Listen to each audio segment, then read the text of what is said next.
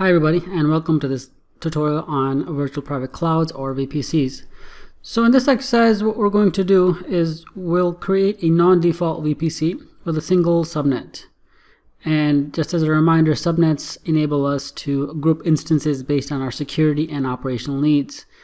So there's two different types of subnets. There's a public subnet, which is accessible by the internet, or a private subnet, which is accessible only within that VPC. So after doing that, we'll create a security group for our instance that allows traffic only through specific ports. We'll launch an EC2 instance into our subnet and associate an elastic IP address with that instance, which will allow our instance to access the internet. So first and foremost, we're going to go ahead and create our VPC. So let's navigate to our VPC section. And from our VPC dashboard, we're going to launch the VPC wizard.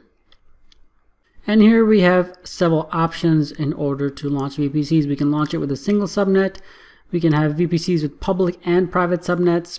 We can have VPCs with public and private subnets and hardware VPN access, or with private subnet only and hardware VPN access. And the hardware VPN basically allows us to connect our on-prem network onto the VPC hosted by AWS. So we'll stick with the single subnet. Let's give this VPC a name.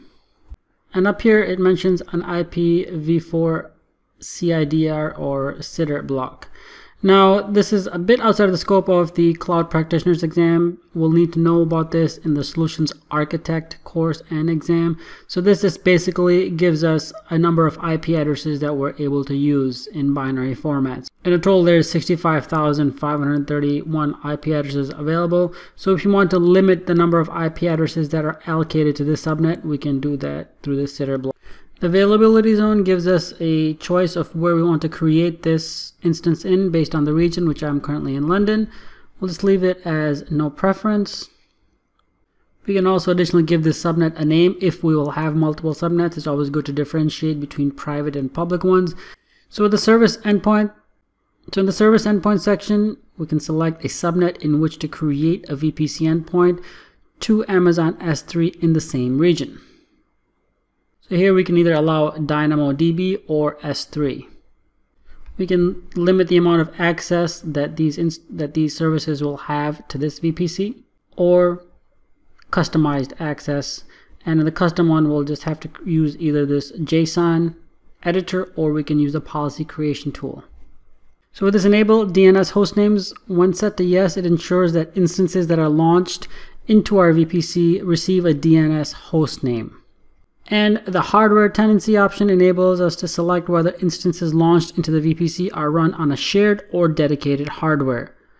Just keep in mind that if you select dedicated tenancy, it incurs additional costs. We'll go ahead and click on Create VPC.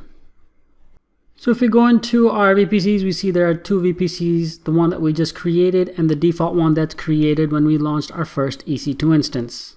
So now that we have our VPC created, let's go ahead and create a security group. And if you remember, a security group basically acts as a firewall, a virtual firewall, to control the traffic for its associated instances.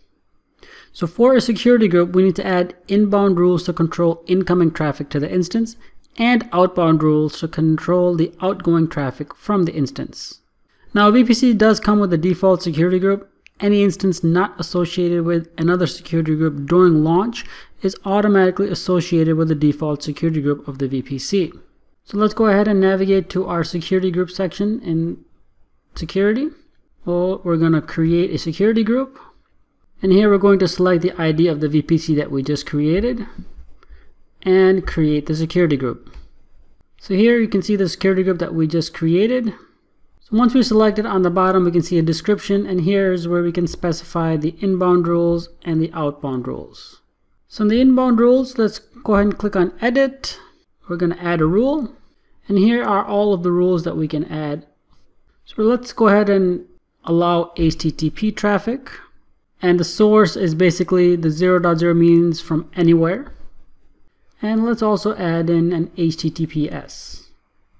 And if you guys can see, it automatically detects the default ports for both HTTP and HTTPS. So now that we have our VPC created, we have a security group associated with it, let's add instances to this VPC. So if we go back to our dashboard before we selected launch our VPC wizard, so let's go ahead and select launch EC2 instances. We'll just select the default instance that we created in the previous lesson. So here is where we can select the VPC that we want this to be associated with. If you guys remember, the last one that we created was associated with the default VPC because we only had one. Now that we have the other VPC created, we can associate this instance with this VPC. And here also, if we had multiple subnets, they would show here, but since we only have one, only one is showing up. And here is where we can associate security groups with this instance.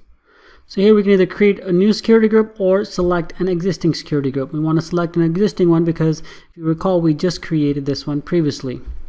So we'll associate this instance with this security group, and here it defines what the security group allows. It allows both HTTP and HTTPS traffic inbound and outbound. So once we have that instance launched, we go back to our VPC dashboard and attach an elastic IP to that instance. And an elastic IP address is basically a static IPv4 address designed for dynamic cloud computing. So an elastic IP address is associated with our AWS account. And with it, we can mask the failure of an instance or software by rapidly remapping the address to another instance in our account. And just keep in mind that an elastic IP address is a public IPv4 address, which is reachable from the internet.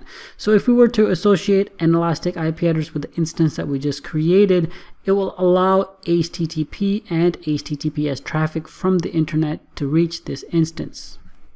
Basically now the instance is accessible from the internet with the elastic IP address being associated with it. So those are the steps that we would need to do in order to create a custom VPC, but just a few things to keep in mind. In security, we have both a network access control list, or NACL, and security groups. Now, a network access control list are applicable at the subnet level. So any instance in the subnet with an associated NACL will follow the rules of the NACL. The security groups, as we saw, have to be associated with a specific instance. By default, our default VPC will have a default NACL which will allow all traffic both inbound and outbound. So if you want to restrict access at the subnet level, it's always good practice to create a custom network access control list.